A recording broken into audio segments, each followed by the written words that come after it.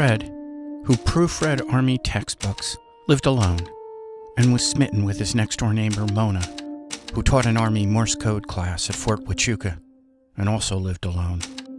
He had wanted to express these sentiments when he met her at Fort Huachuca to discuss revisions to her textbook, Dots and Dashes Without Tears. He was painfully shy, though, and could never bring himself to declare his love. "Would that I had the courage to speak to her," he wrote in his computer journal. "I would talk to her about movies, music, and the invention of the telegraph."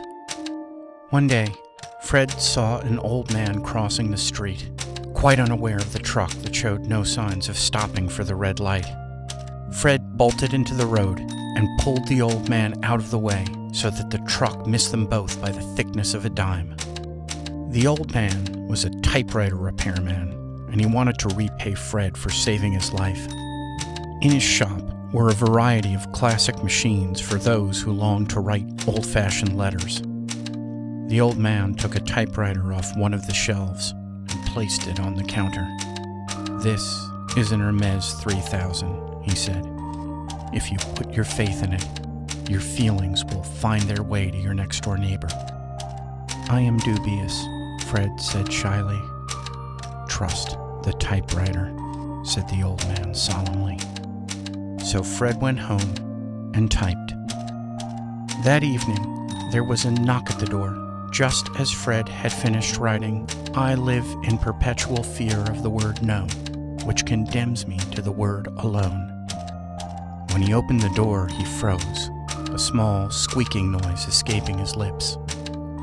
"Sorry to interrupt," said Mona, "but for the past 2 hours, you have been typing with loud strokes and soft strokes, and when you convert the loud strokes to dots and the soft strokes to dashes, it becomes again and again. I am your next-door neighbor. I wish I had the courage to tell you that you are all the beauty that has ever been and ever will be, and that the mere sight of you is a lifetime of weekends." She hurried on, looking at the ground as she spoke. "I have always wanted to talk about other things besides edits to Dots and Dashes Without Tears, but I'm quite shy and have never been able to tell you that until now." She paused and took a deep breath. "I know this is asking a lot, but could you write a letter to me?"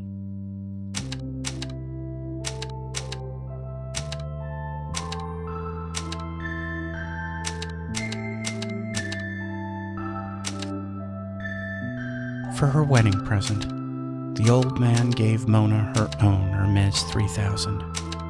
After their honeymoon, Fred and Mona sat across from each other at a big partner's desk and typed out their wedding thank you notes, expressing their love for each other in Morse code all the while.